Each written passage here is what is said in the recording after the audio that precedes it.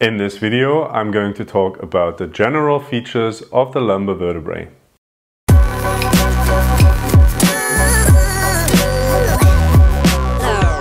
Hi and welcome back to Physio Tutors.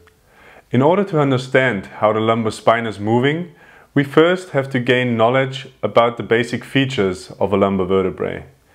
This video is designed to give you a short introduction before we dive deeper into the function and further details. If you want to get the most out of this video, I recommend you that you have a spine in front of you or a specimen of a lumbar vertebra.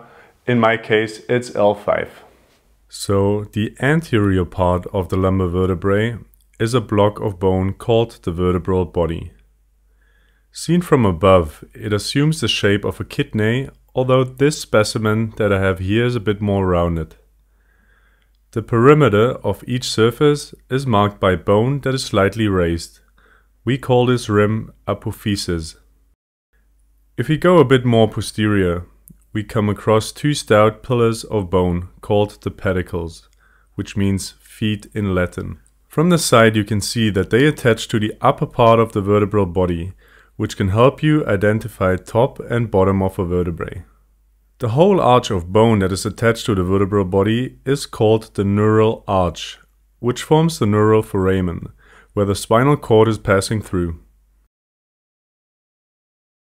Projecting from each pedicle to the midline is the so-called lamina, which can be seen from posteriorly in its full extent.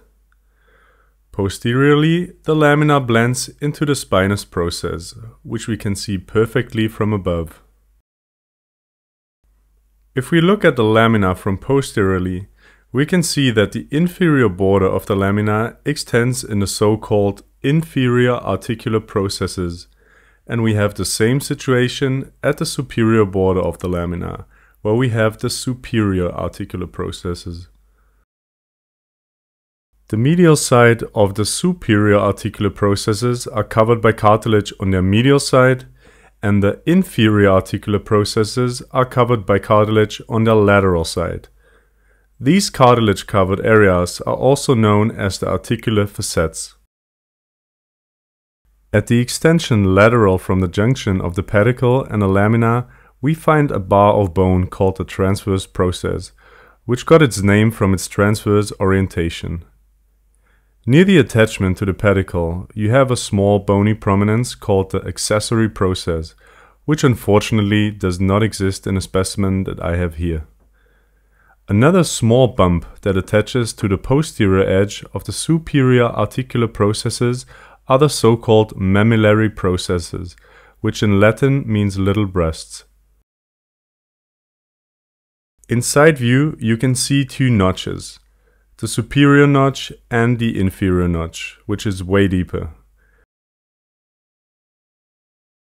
When two lumbar vertebrae are articulating, these two notches face each other and form the intervertebral foramen.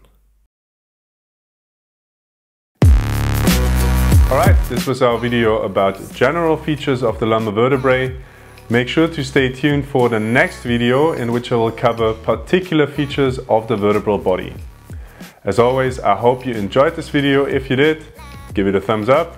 If you still have any questions, comment down below. Subscribe to our channel if you haven't, and check us out on various social media like Instagram, Facebook, or on our webpage physiotutors.com.